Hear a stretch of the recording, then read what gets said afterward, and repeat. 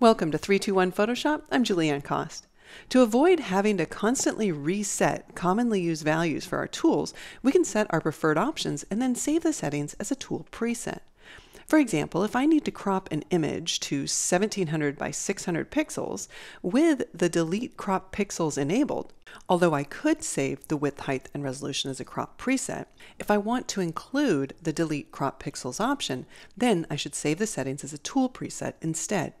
To do so, I'll click the tool icon and in the Tool Presets picker, click the plus icon and give the preset a name. Then I'll create the tool preset.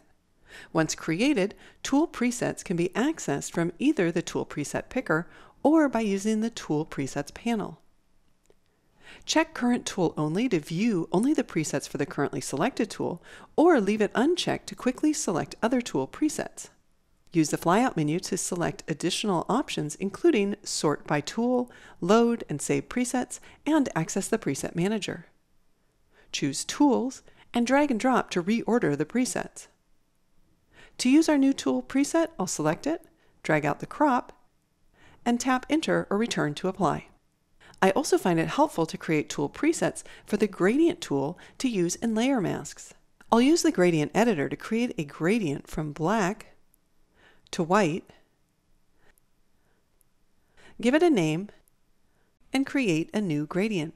Then I'll select a style, and if needed, I could change the blend mode and opacity.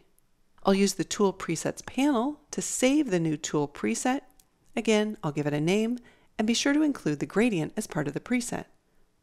Once saved, I can quickly drag the gradient in this Curves Adjustment Layers layer mask to hide the curve in the center of the image. Many other tools, such as the Type and Shape tools and their settings, can also be saved in the Libraries panel. If you need to share assets and collaborate with others, be sure to check out all that the Libraries panel has to offer. One final tool preset tip: right-click on the tool preset icon to reset a single tool or all tools to their defaults. I'm Julieanne Kost. Thanks for watching.